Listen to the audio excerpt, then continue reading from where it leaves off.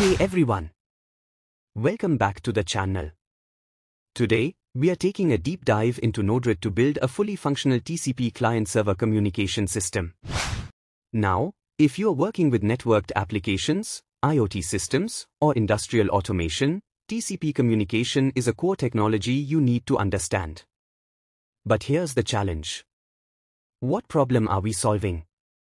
When working with device-to-device communication, messages often disappear, responses are delayed or lost, and debugging becomes a nightmare.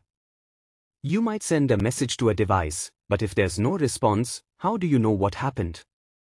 Did the message even reach the server? Was it processed?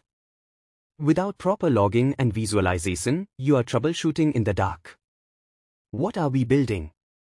To solve this, we are building a Node-RED TCP client that allows us to send dynamic messages to a TCP server, gives us instant feedback from the server, logs every message and response in real time, lets us choose between multiple servers dynamically, provides a clean and user-friendly UI for monitoring, clears logs on demand to maintain readability.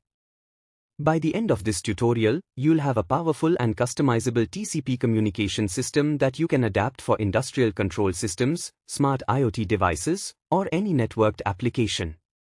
So, let's dive into the flow and break it down, step by step. Step 1. Setting up the TCP client. Our first goal is to create a flexible TCP client that allows us to send messages dynamically. 1. Message input, UI text input node. We start with a UI text input node, labeled Send Message. This is where we enter the message we want to send to the server. Unlike hard-coded values, this input makes our system flexible. We can send anything from simple text to commands like status or time to trigger specific responses from the server. When we type a message and hit enter, the message data flows forward into the system. But where does it go? That's where our server selection dropdown comes in. To server selection, UI dropdown node. Next, we add a dropdown menu, labeled Select Server. Instead of hard-coding a single server, this dropdown lets us choose between two options. Server 2000, port 2000. Server 2001, port 2001. Each server runs on a different port and processes messages differently. The drop-down value, 2000 or 2001, is passed as a message property to ensure that our client connects to the correct server dynamically. 3. Configuring the TCP connection, change node, set TCP config. Now that we have a message and a selected server, we need to ensure it goes to the right place. The change node does exactly that. This node takes the port number from the drop-down and assigns it to the msg.port property. Sets msg.host to localhost. Now, every time we change the server selection, the system automatically redirects messages to the correct TCP server without us having to hard-code anything. This makes the system scalable and adaptable. 4. Sending the message, TCP request node.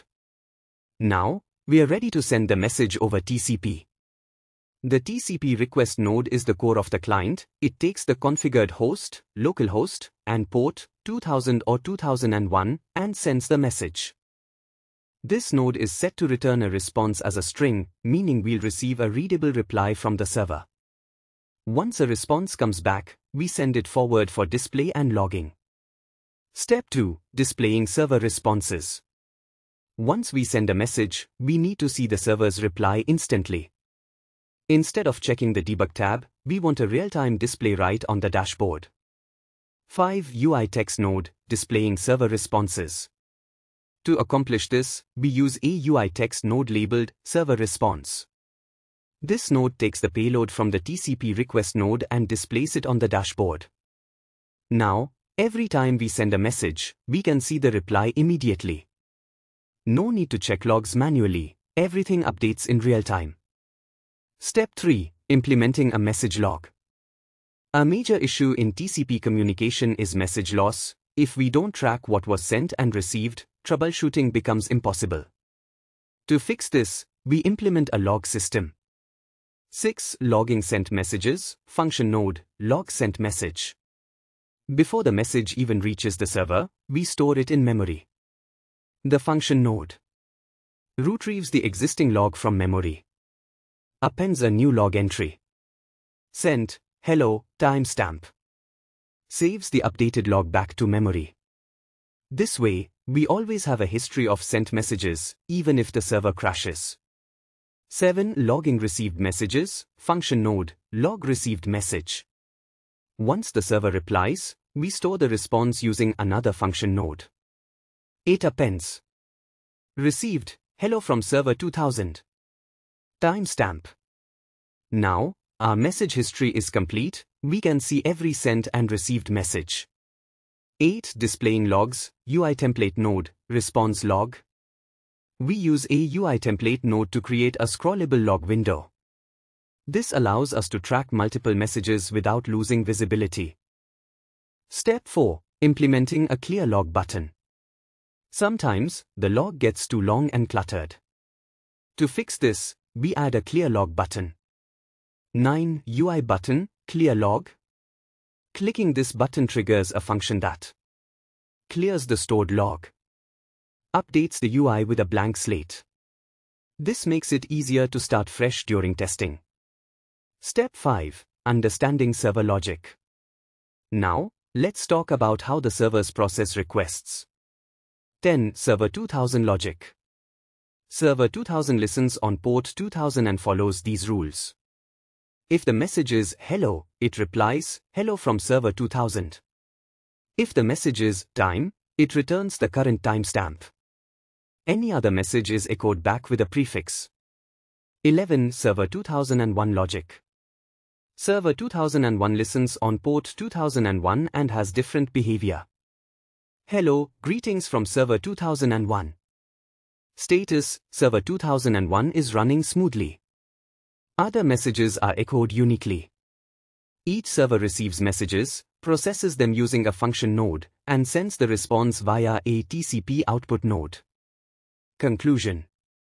In this tutorial, we built a dynamic, real-time TCP client-server communication system with a flexible TCP client, real-time message logging, multiple server connections, an intuitive dashboard UI.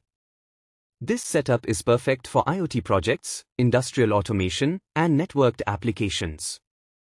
If you found this useful, smash that like button, subscribe, and let me know what feature would you add. Until next time, happy coding!